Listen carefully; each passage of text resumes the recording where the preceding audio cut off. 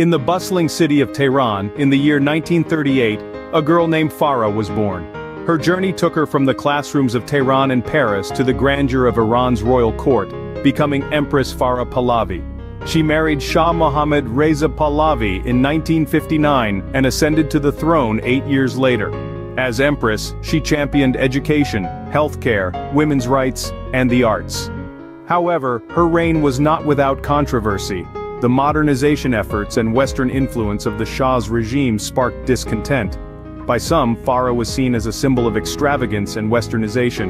The year 1979 marked a pivotal moment. The Iranian Revolution forced Farah and the Shah into exile. They sought refuge in Egypt, Morocco, France, and the United States. Despite these trials, Farah continued her advocacy for human rights and democracy in Iran, establishing the Farah Pahlavi Foundation to empower women and children. Today, Farah Pahlavi's legacy is complex.